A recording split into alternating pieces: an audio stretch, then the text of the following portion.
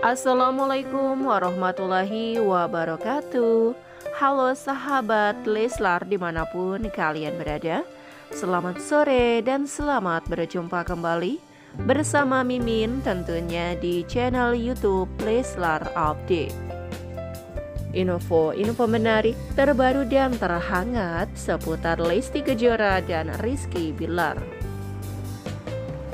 Bagi para sahabat yang baru menemukan channel ini, jangan lupa untuk selalu mendukungnya dengan cara like, subscribe, dan komen, serta bunyikan tanda lonceng notifikasi. Tujuannya agar para sahabat tidak ketinggalan info-info terbaru dan menarik selanjutnya. Mengawali perjumpaan kita di sore hari ini, tentunya Mimin ada unggahan terbaru nih dari Instastory-nya Papa Rizky Billar.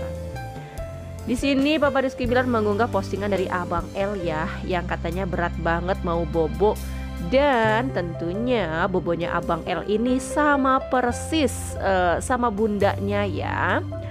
Dan tentunya kita tahu ketika ini pada zaman Bunda Lestikejora nih digangguin tidurnya sama Papa Billar ya. Begitu pula Abang L nih digangguin juga sama Papa Billar. Di video ini ya dikira filter, ternyata beneran. Makin gemes aja nih Abang L, makin kesini pesona dan auranya benar-benar bikin kangen. Sehat selalu ya buat Abang L, Masya Allah, love buat Abang L.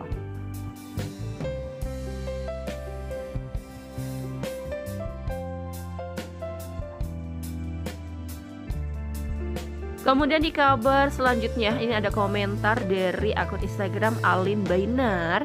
Ini video pokoknya no filter ya, alami banget.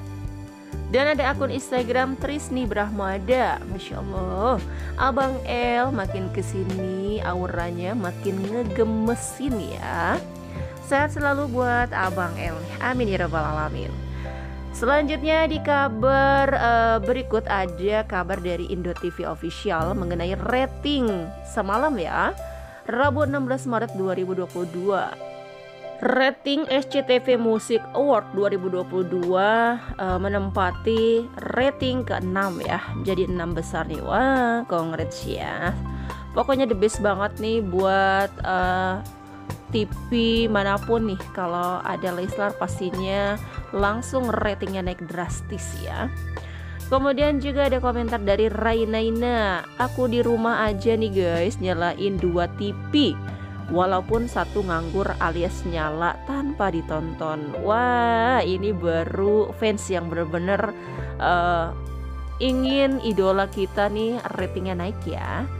Kemudian juga ada Nia Dini, di ratingnya ada foto LESLAR-nya. Biasanya polos katanya nih, emang bener banget ya.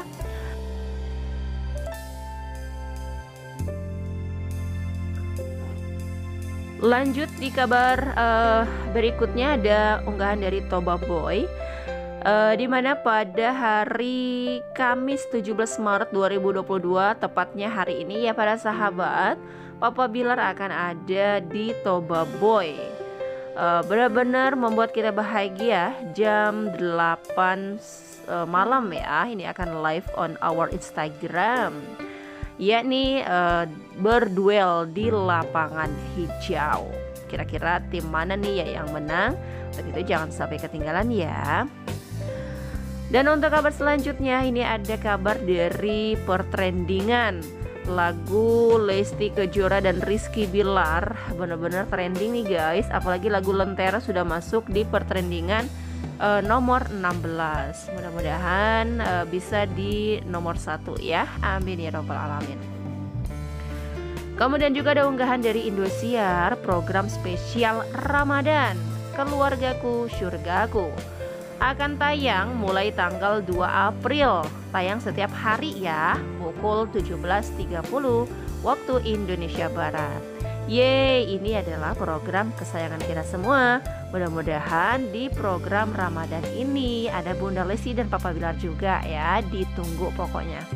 Dan jangan lupa juga ya, mulai tanggal 2 April Tayang setiap hari pukul 17.30 waktu Indonesia Barat hanya di Indosiar. Kemudian di kabar selanjutnya, ini ada kabar bahagia lagi guys, dimana ada unggahan dari Kapan Lagi Dangdut. Lestikejora bakal buka-bukaan rahasia tetap eksis sebagai penyanyi dan bertahan di dunia entertain. Live di Instagram kapanlagi.com ya, dan Indosiar besok hari Jumat tanggal 18 Maret 2022 pukul 16.00 waktu Indonesia Barat. Nonton ya, jangan lupa ada idola kita Lestikejora akan mengungkapkan rahasia tetap eksis sebagai penyanyi dan bertahan di dunia entertainment. Kemudian langsung banjir komentar dari akun Instagram Farida7227. Nonton dong Min, soalnya ada Bunda Lestikejora. Kemudian ada Hasanah 12339. Wah, besok standby, pokoknya ada Bunda Lesti di Instagramnya Kapan Lagi Dangdut dan Instagram Indosiar. Jangan lupa juga ya, catat tanggal dan jamnya.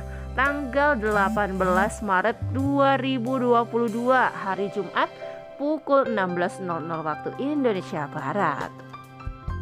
Kemudian juga di sini langsung ada komentar ya. Pokoknya gaskan kalau ada LESLAR. Jangan lupa ya guys, besok siap ramaikan. Itu dulu kabar terbaru seputar Lesti dan Rizky Billar. Tetap stay tune dan sekian, terima kasih. Wassalamualaikum warahmatullahi wabarakatuh.